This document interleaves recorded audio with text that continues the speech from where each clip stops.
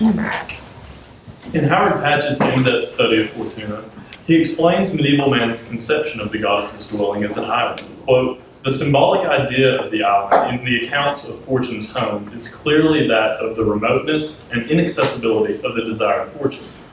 Patch goes on to reference accounts from Alanus de Insulis, Dante, and Vincent of Beauvoir, all of which focus on man's inability to control Fortuna and determine his own fate. Fortuna's island contrasts with innate human struggle. Quote, "The island is not subject to storms of wind or snow, but perpetual spring rains, flowers bloom, and birds sing continually. While Fortuna revels in blissful isolation, humanity, whom she controls with the spin of her wheel, trudges along at the mercy of her volatility." Quote, "Fortune enjoys exalting and debasing mankind as a game." Shakespeare's depiction of Prospero's island in The Tempest, however, is structurally antithetical to the medieval formula for a mystical dwelling place. In fact, the framework Shakespeare works from seems set up to play off medieval ideas of man's relationship to Fortuna. As opposed to the medieval convention of being unable to access, much less control, Fortuna's island, Prospero becomes, in the eyes of those he lords over, quote, "some god of the island." Instead of a supernatural force systematically rendering man impotent, the deposed duke harnesses spirits that likewise have the power to control humans, a feat he is capable of because, quote, "his art, magic, is of such power." Prospero abjures medieval man's servility to Fortuna and his unfailing acceptance of her fickle will. Shakespeare creates a new image of a Renaissance man who masters his surroundings by replacing Fortuna with his own magic, as Prospero both alienates and abuses others during his evolution. However, Prospero has not always been this domineering figure. As Duke of Milan, Prospero willfully abandoned his power to focus on, quote, "the bettering of my mind," through studying the art of magic. As would the medieval ascetic, Prospero formally chose not to utilize his free will for personal gain, but instead allowed his brother, Antonio, to govern for him, a choice resulting in his exile and new ethical outlook. A seismic shift in his character is apparent early in the play, as he is described as, quote, "a man composed of harshness," who is referred to by his subjects as masters throughout the play. After his change, caused apparently by his revulsion toward true disempowerment, others exist only to serve him. He deludes others with spectacles they do not understand, spectacles which he designs in secrecy, much like the Christian notion of God directing providence, fortune, and fate. Also reminiscent of the divine chain of causation, the spirits Prospero harnesses with magic have the potential to dole out grief rather than good fortune. As aloof master of the island, Prospero summons Ariel and the other spirits whom his will controls. These mystical beings then perform his bidding by acting upon humans like the shipwrecked nobles. Ariel calls himself and his lesser spirits, quote, "ministers of fate," making Prospero, his master, the ultimate arbiter of human fate. A satirical exaggeration on Shakespeare's part, no doubt intended to criticize the abuse of power among figures of state. John Hunt's socio-political scholarship shows Prospero fits the category of Renaissance master, or one who measures his successes by ownership and power over others. Quote, "What the Tempest does consistently represent is a world founded on the idea of mastery, a world where Prospero achieves, within the confines of his island, supreme mastery, making slaves even of those who are accustomed to rule. However, Prospero's social order in which magic subsumes Fortuna's role, and the way in which even white magic causes him to become, quote, "a tyrant, a sorcerer, wielding ill fortunes for all but himself," are aspects of the Tempest that have received little attention. Hunt says, quote, "Renaissance man gave himself the authority to make the universe over in his own image," meaning this early modern man saw himself less at the mercy of Fortuna divine and more in control of his own destiny, which allowed him to use ethically questionable methods to become his own master. Hunt goes on to classify Prospero as a, quote, "political master with the natural right to enslave," end quote, but his political domination through supernatural art takes a toll on his morality. Prospero's regimented strata of life imitates subjects within an unscrupulous ruler's state, a circumstance bound to develop from self-aggrandizing and mass suppression. Even his daughter becomes a mere pawn to ensnare Ferdinand and make possible his ploy for justice in his extracted and insular universe. The slave master rhetoric permeates the play from beginning to end and echoes medieval man's servitude to Fortuna's whims. When the audience is first introduced to Ariel, whom he uses to manipulate the nobles, the spirit begs for, quote, my liberty, and then asks Prospero to, remember, I have done thee worthy service, told thee no lies, made no mistakings, served without grudge or grumblings.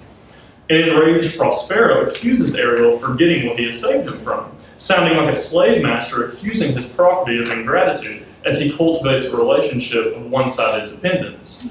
Quote, thou liest, malignant thing, thou, my slave, as thou reportest thyself. Prospero insists Ariel is indebted to him for pulling him from one hell and throwing him into another, and he warns Ariel not to deviate from his commands, or else, quote, if thou murmurest, I will rend an oak and peg thee in his knotty entrails, till thou hast howled away 12 winters. Prospero has switched from acted upon to actor, and the cost to his probity is evident. Prospero has operated under both medieval and Renaissance modes of thought, but it is as an adherent to the latter that he is most in his element throughout the play. Hence, although in his former life he enjoys mental solace by ignoring the temporal, he still voluntarily abdicates rights to ducal comfort, like exercising power and possessing tangible riches. Once he loses these conveniences, he realizes the effort he has put into acting as a servant to Fortuna would be better spent taking the necessary steps to gain control once again and utilize his dukedom for his own benefit. He longs not just to be reinstated to his old position, but to effect an awareness in those who formerly mocked him, quote, that I am more better than Prospero, master of a full poor cell. His callousness has much to do with his, moreover Shakespeare's, knowledge that Renaissance humans were more open and susceptible to his influence than medieval generations. As Richard Streer explains, quote, the Renaissance was the first period in England in which there was a large-scale sense of human identity as open to both social and individual shaping. Shakespeare, apt social critic that he was, took note of this malleability, which explains why Prospero uses spectacles to fashion the island's society into what he needs it to be, and in doing so, shaped himself into a ruler who despises powerlessness. Prospero lowers himself to a moral perigee as a pseudo-god, a Machiavellian ruler of the island.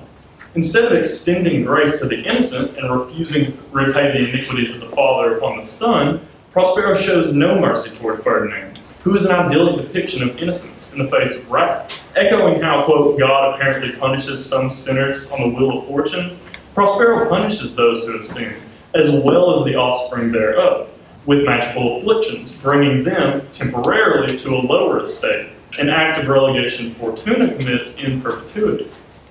As part of his plan to unite Ferdinand and Miranda, thus ensuring his reception back into the nobility, he directs Ariel to first sing the distraught heir a jovial song, quote, allaying both their fury and my passion with its sweet air.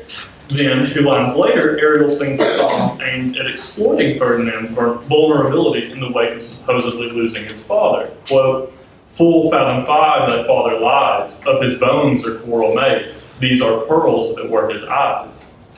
All Ferdinand can do is accept the fate decreed by Prospero, the providential entity on the island, in the hopes of receiving a favorable fortune later on. However, Prospero treats Ferdinand and the nobles not as humans, but on par with Ariel and Caliban, whom he considers property he can use in any way conducive to his needs. Quote, I'll manacle thy neck and feet together, sea water shalt thou drink, thy food shall be the fresh brook mussels, withered roots and husks.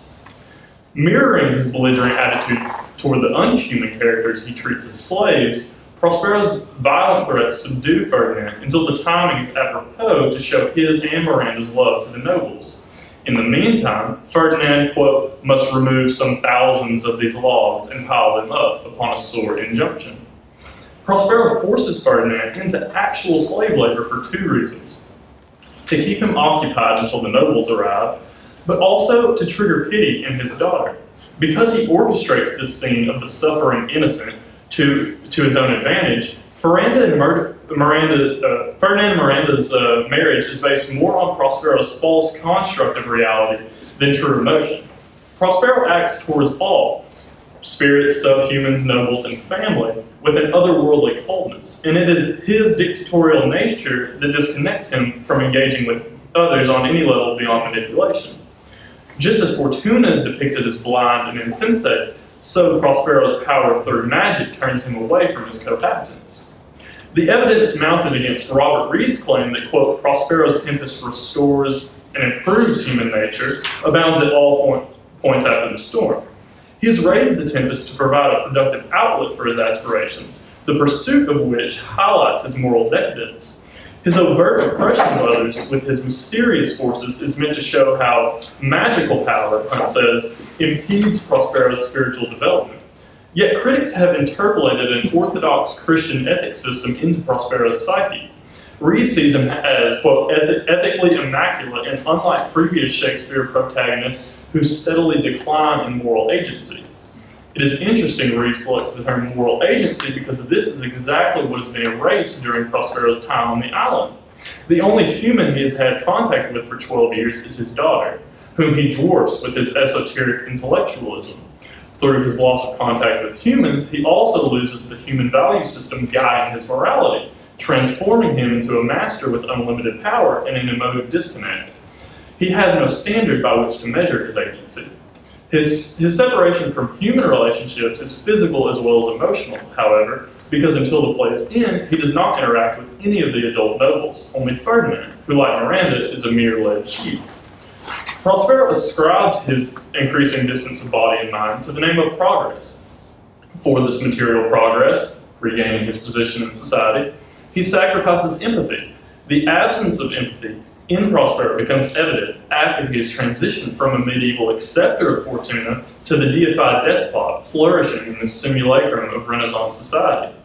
Ironically, in his former state, before he was overthrown and exiled, he had no more connection to humans than when everyone becomes a slave to him. Shakespeare suggests a certain naivete in medieval philosophy that separates the individual from the reality of human nature, desirous and self-centered.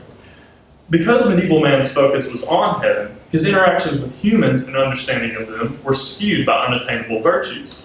Prospero explains how Antonio got the better of him, quote, as my trust was, which had indeed no limit, a confidence sans bound. This ill-founded confidence in man's selflessness exemplifies his initial ignorance of human nature, while his exploitation of the same nature after his exile shows an equal disconnect with humans. Shakespeare critiques the extremities of each sociological framework by showing Prospero first as a virtuous medieval man submissive to God's direction of Fortuna, and then as an intractable ruler bent on domination. Prospero's dual roles imply that, in both systems, losing connection with one's fellow humans is a prerequisite. In his paper linking Prospero to Renaissance despotism, Hugh Grady says, quote, Machiavellian politics embodied a new attitude of mastery and domination that would become crucial to the Western project of modernity. Acceding to an early modern model of Machiavellian rule, Prospero exercises power as he pleases, but only on the island, which Camilla Barker refers to as, quote, a microcosm of society. For this minuscule control, he trades in the morality he achieved while studying in Milan. But this is not to say his former state was any more beneficial to him as an individual. While in power, he chooses not to use it, a choice which gets him stripped of governance and then exiled. Thus, the play presents the viewer with the topoi for two competing philosophical frameworks and two outcomes. One can either abandon temporal power and successes in favor of virtue, or give up virtue for earthly pursuits. However, Prospero's embodiment of both modes of thought by no means suggests a balance. Although he serves as the fulcrum by which each view is critiqued, Prospero neither achieves the contentment medieval man sought, nor the unfettered mastery of self and state befitting a Renaissance ruler. The play, however, does not end there. Prospero is stuck at the polemical juncture where two idealistic existences meet. Act 5 creates a space between ruler and slave in which Prospero can live. His encounter with the nobles near, Ariel describes the men he is deluded as, quote, brimful of sorrow and dismay, explaining how Gonzalo's tears run down his beard like winter's drops from eaves of reeds. Ariel, the unhuman, appears more affected by their woes than Prospero. Quote, Your charm so strongly works them that if you now beheld them, your affections would become tender. Prospero is shocked that a spirit, one whom he keeps as a slave, has more empathy for the humans he once mingled with. Quote, "Dost thou think so, spirit?" he asked. Furthermore, it is during this conversation that another change in Prospero becomes clear, as if the physical approach of humans reboots the emotions he has kept hidden with delusions of mastery. Quote, "Hast thou, which are but air, a touch, a feeling of their afflictions? And shall not myself, one of their kind, that relish all as sharply, passion as they, be kindlier moved than thou art?" He immediately defends himself as an empathetic human, more attuned to his own kind than Ariel. And this defense sparks a desire not to rule, but rather to enter human normality, free from manipulating the lives of others through magic. At once, he gives up his control of spirits, whom he now deems, quote, weak masters, saying, "This rough magic I here abjure." He decides to, quote, "break my staff, bury it certain fathoms in the earth, and deeper than did ever plummet sound, I'll drown my book," his book of magic. He gives up controlling each of the inhabitants' fortunes through magic, and attempts for the first time to connect with others. He cannot, however, go back to living the contemplative life of a hermit, a life which left him equally as isolated. His compromise is one that encompasses and pares away parts of medieval and Renaissance thinking. By putting away his magician's garb, he has, quote, "chased the ignorant fumes of his illusory control away, and will allow the nobles to live using only their, quote, clear reason." Yet this reasoning is not a trickle-down virtue awarded for a life of submission. It is instead anthropogenic, a product of man embracing life without corrupting it through domination, a symbolic middle ground between the antithetical philosophies. Hence, Prospero's plea for applause in the epilogue becomes a plea for one to embrace his fellow man, neither ignoring nor controlling him, but rather freeing him from those extremist thought processes that, quote, infest your mind and distract from the empathy Shakespeare saw as vital to true human progression. Quote, "But release me from my bands with the help of your good hands," Prospero says. Thus, in Prospero's transition from medieval acolyte to Renaissance ruler, both interpretive frameworks are fooled by one another, and a new man arises, stripped to his very humanity. Thanks.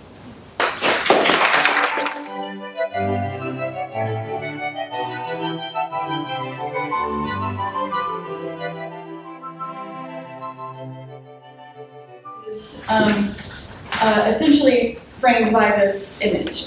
It started as a concept of looking at the etymology of three words and concepts in Beowulf, and it became the only way that I could make it work for myself was to draw it out. So this is sort of a visual representation of my argument.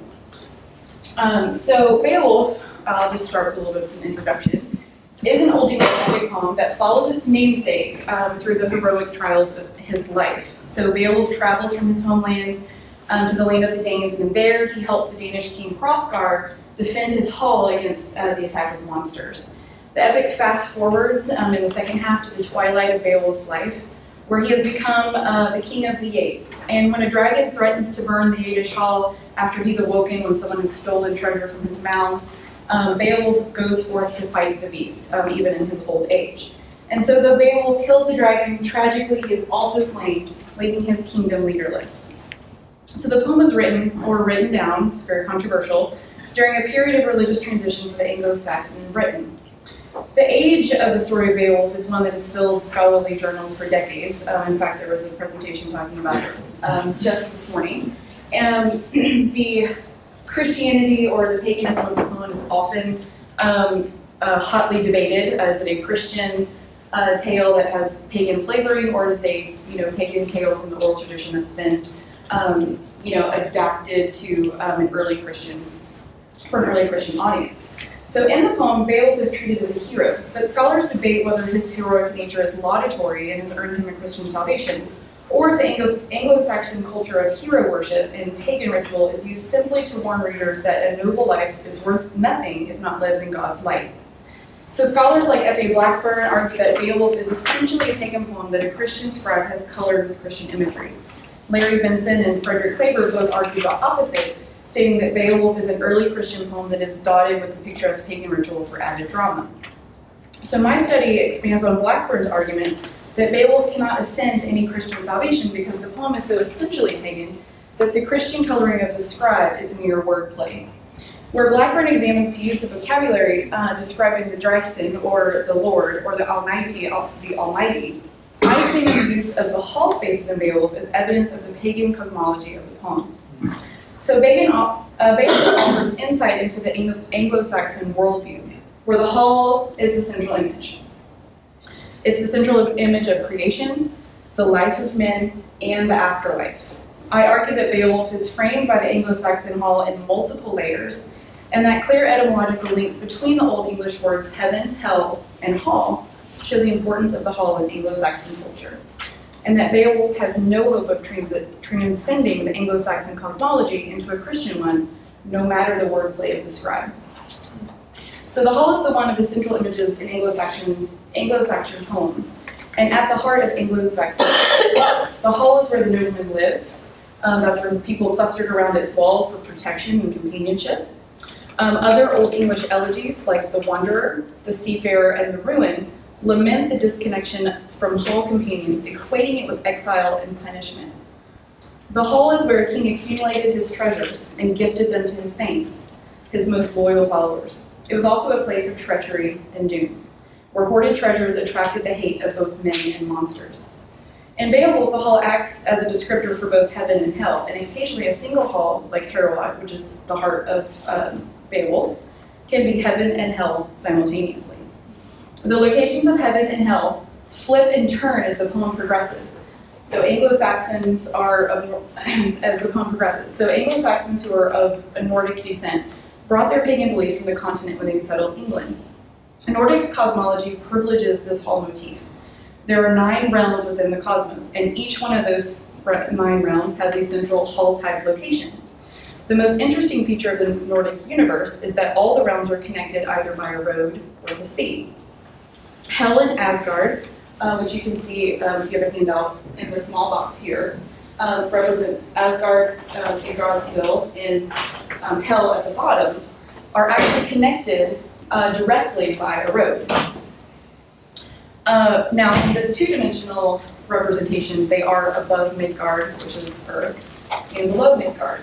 But in other representations, they are actually can be turned to the side or they can be flipped at the inverse. So they're not exclusively connected, in an upper plane and a lower plane, the way that we conceive the Christian heaven and hell to being connected to the realm of men. So a warrior who passes from Midgard must travel through hell on his way to Valhalla, the hall of Odin, where he resides in the afterlife. Warriors who pass on their way to Valhalla can choose to remain in Helheim to serve the goddess Hel, and in Norse mythology, this is not considered a punishment or a purgatory.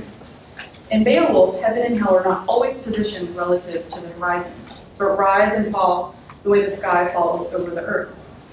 Hell can rise from the underworld and occupy the spaces of men, the waters of the ocean, or even the sky. In turn, the hell spaces of the poem, Grendel's battle hall, the dragon's barrow, the ocean, all of those places can be cleansed of the evil that resides there, recreating these halls as heavenly or heroic spaces.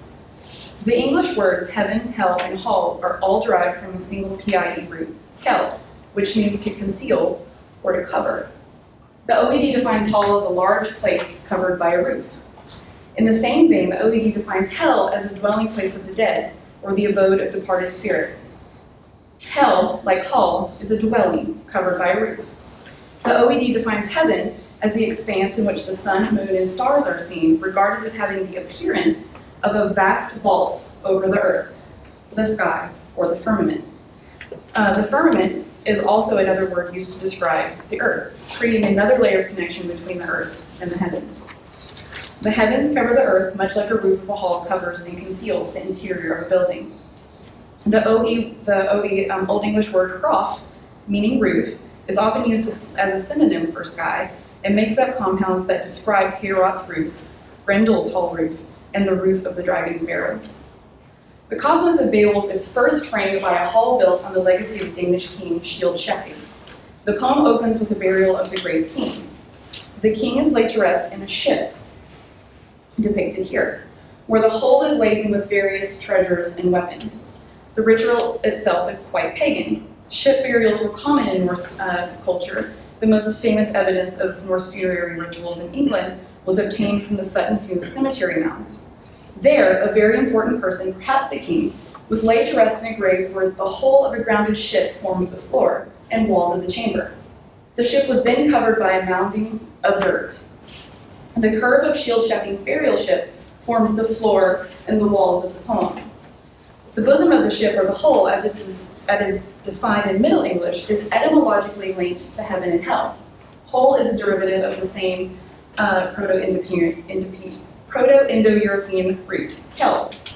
The hull of the ship covers the occupants and shelters them from the encroaching water, in the same way that the hull roof protects the occupants from the sky.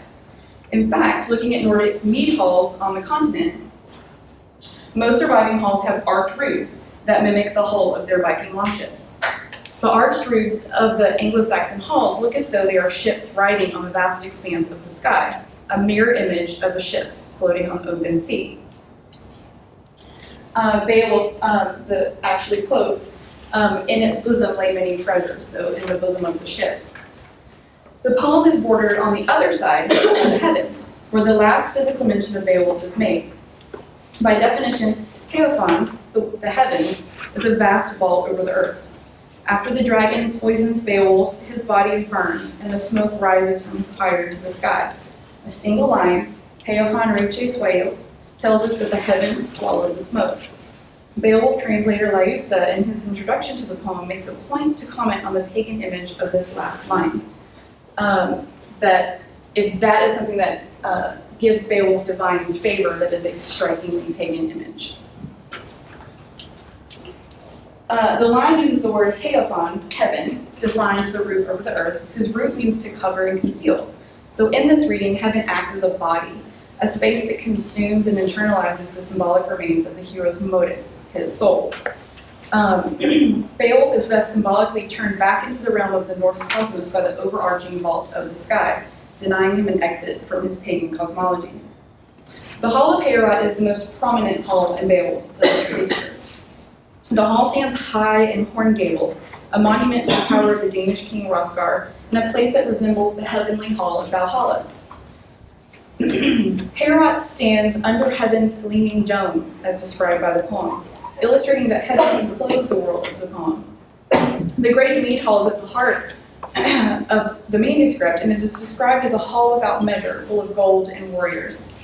Interestingly, Heorot means stag, whose synonym, heart, H-A-R-T, is phonically linked to the heart of the body. To say that Heorot is the heart of the poem is not too far off the mark. Heorot acts as a microcosm for the whole cosmos of epic. The space embodies the heavens, its vaulted roof echoing the vault of the sky. Yet in the very same stanza where the virtues of Heorot are detailed, in the midst of the same verse even, the hall is alight with the fire of treachery and treason looking into the future. He should order a hall building, which the sons of men should remember forever, the greatest of halls, towered high and horn-gabled. It awaited hostile fires, the surges of war. The time was not yet at hand when the sword hate of sworn in-laws should arise after ruthless violence. This dichotomy illustrates the containment of the cosmos within the poem, showing that the location of heaven and hell are not relative to the horizon, but can be contained and concealed in the same space simultaneously. In direct reflection of Heorot stands Grendel's battle hall. The battle hall is concealed by a mirror, which is covered by fire. The fiery water acts as the sky, or the Nithsela, which stands for deep hall. The sky of the mirror is tied to the heavens themselves, where synonyms for sky like Vulcan and Rodar are derived from the Proto-Indo-European root meaning water. The flames over the mirror represent the sun, which finds its home in the heavens. The battle hall is protected by a hroffcella, or hall roof, that keeps the waters of the mirror from flooding into the hold, in exactly the same way that the hull of the ship keeps the ocean waters at bay. After Beowulf kills Grendel and his mother, the battle hall is cleansed of the monster's evil, and becomes a space of heroic triumph, even though it resides below the surface of the poem. The great hall of the poem is also directly mirrored in the Dragon's Barrow, where Beowulf meets his end.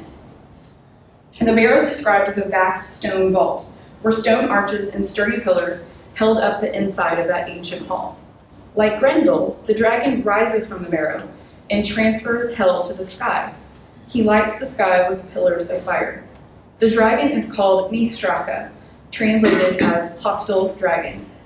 Can also mean deep, and it is the same word used to describe Grendel's battle hall, linking the two spaces in the poem. The Nordic dragon, Nithrog, lives in the realm of hell, chewing on the roots of the tree of life, which resides in Asgard. Both dragons reside below the realm of men, but are connected to the sky. Beowulf's dragon takes joy in flight, and because the dragon thrives on flight, the barrow, a stony vault, acts as both a hall and in some aspects as the heavens. Like the mirror, Beowulf's heroic act cleanses the barrow of the evil of the dragon, even though the barrow becomes his tomb. The world of Beowulf is contained and concealed within the confines of a roof. The world above and the world below are always described as covered by vaulted roofs, by clouds, by earth, by water, and even by fire. The halls of Beowulf are connected and intertwined by the language used to describe them. The connectedness of the hall words and their ability to turn and morph from trustworthy to treacherous creates a rhetorical framework in Beowulf that defines the boundaries of the poem and gives insight into the culture that created it. As evidence in the construction of the poem, Beowulf is framed in multiple layers by halls, and those hall frames turn from heaven to hell, much like the sky and its heavenly bodies turn and fall over the horizon, like a wheel turns on a hub. Unlike contemporary Christian ideas of heaven and hell, which assert that heaven is above and hell is below, heaven and hell in Beowulf are multi-directional. Beowulf ultimately represents a self-contained world within his manuscript, and so that's why I'm looking at, needed to draw this out in this sort of a sphere. The poet's ability to represent the hall as both heaven and hell illustrates this and deepens the troubled concept of the hero's salvation within the epic. If Heorot, Hrothgar's hall, the barrow, the burial ship, the mirror, the ocean, and the sky all contain and conceal heaven and hell, then the hope of the hero's eternal salvation is limited only to the physical world as described by the poet, and the Nordic cosmology embedded in the language of the poem. When the smoke of Beowulf's ashes rises to the sky, there it's trapped by the vaulted arches of the firmament. In the same way that the firelight within Grendel's battle hall is contained by the pillared roof and covered by the firm-rooted trees of the mirror. If heaven and hell are halls, and the hall is both heaven and hell, then there's no life beyond those borders, and the Christian glazing on top of the pagan epic is reduced to wordplay. So the quotes here on the 4 panels are, "This building stands most excellent under heaven and then the stone arches and sturdy pillars are held up the inside of that ancient earth hall. And in the bosom of the ship lay its many treasures. And then when Beowulf dies, heaven swallows the smoke." Thank you.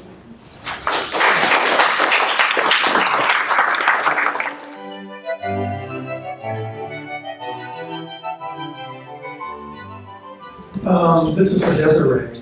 I was intrigued by your discussion about the cosmology of heaven and hell and how it originates in Norse cosmology. Because the same idea comes up a lot of different places, which is very intriguing. It's sort of a collective unconscious. How much do you think that, like the ancient Greeks may have had an influence on it? Do you think that that's possible, or? I'm not sure. That's a really good question.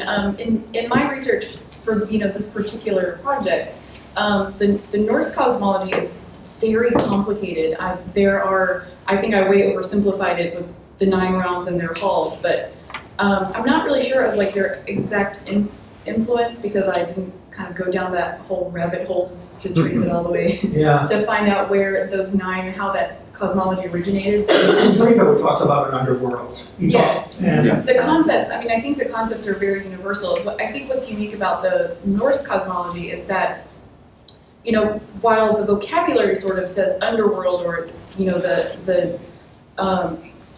use words like deep, it's not really under. They don't really describe it as under anything, but it's just very deep. you know, which means, you know, maybe it goes a long way up or down. But in the Norse cosmology, it's a spiral. So like it's constantly, the 9 realms sort of constantly move in like this weird infinity symbol of motion, so that hell can be above Midgard, you know, the middle, the realm of man, at any point in their, you know, sort of, you know, history.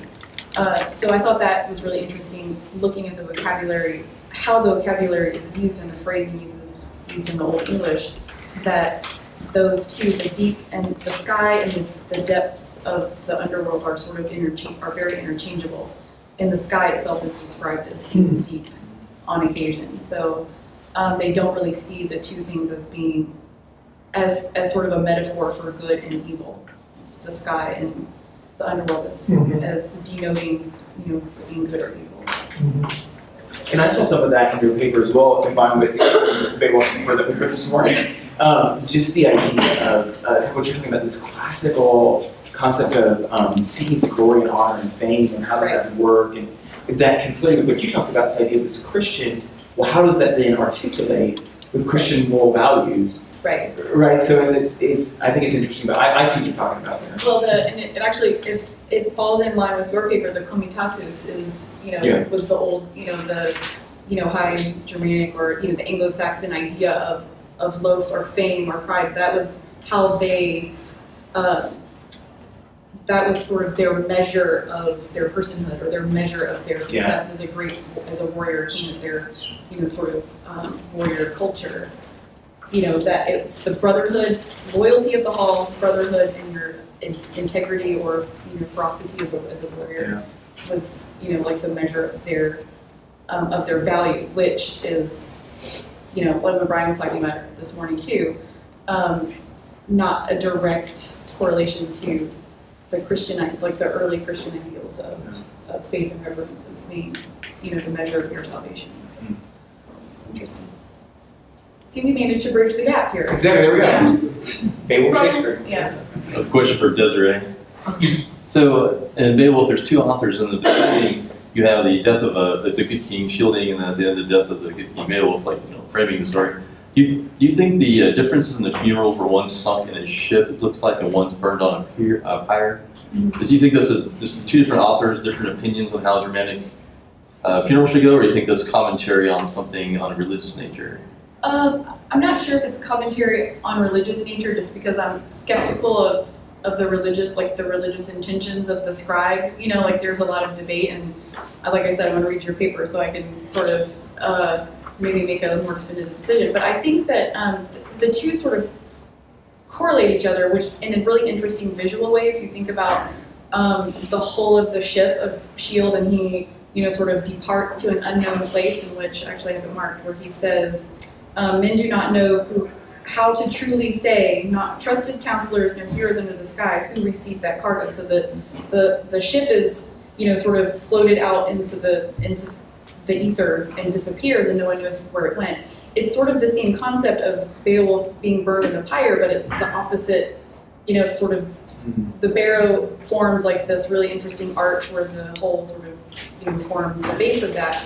And then his soul, or his modus, like rises with ashes into the unknown, the heavens swallow it, and it dissipates without really any ending up anywhere. So I think that the frame in that way is really interesting, in that it closes the shape of the poem as well. So I don't know if that's really, you know, I don't know if that ties together any, like I have to do a little more research on, you know, that to see if I think there's a religious implication of this. Can I jump into that for a minute? Unless the translations are weird, I read the same one you do. No one knows who found, and not whether someone found this cargo. So there's an assumption that at some point someone found this, discovered it, and it has been, you know, so it's, yeah, the smoke may go up and we don't know, but we know that this has gone out, and we don't know who found it, not whether someone found it. So that's, I always talk about that in our class. And there's some other interesting, I have a bibliography if anybody wants it. There's a couple of critics who assume that the treasure and shield-shephing ship, that's it, and the treasure and the barrow are related. So that, you know, technically, the who that found it or the whether it was found is sort of negated in those two treasure spaces, because both of those treasures are essentially useless, because no one reaps the benefit of Shield Sheffing being buried with his treasure, while Beowulf is also buried with treasure that is rusted and worthless as well, at the very end of the poem. So essentially the dragon's treasure was found by man. It was found just as we assume that Shield Sheffing's treasure was found, but it didn't yield anything for it. No, I think about the wanderer, you know, who leaves behind the whole civilization, everything's buried and lost again, and no one benefits. And the same, over and over again, we find the same motif. Why do men bother accumulating all this stuff when ultimately, you know? I have a comment for Desiree. I really like the idea that you're going back to Proto-Indo-European and looking at the reflexes of the words that we got from Gell. Just in addition, I'm looking at your illustration here, and wheel is another derivation from Gell, so you probably have that there. The wheel. Exactly. Yeah. Well, essentially, I guess my wheel is really like it's really the axis, like because it does. To me, it looks like the whole narrative really goes like this and like this, so it rotates. Well, this that concept of wheel in the nine spheres moving as well, this predictable movement, you know. Do we have other questions, comments? If not, then thank you very much.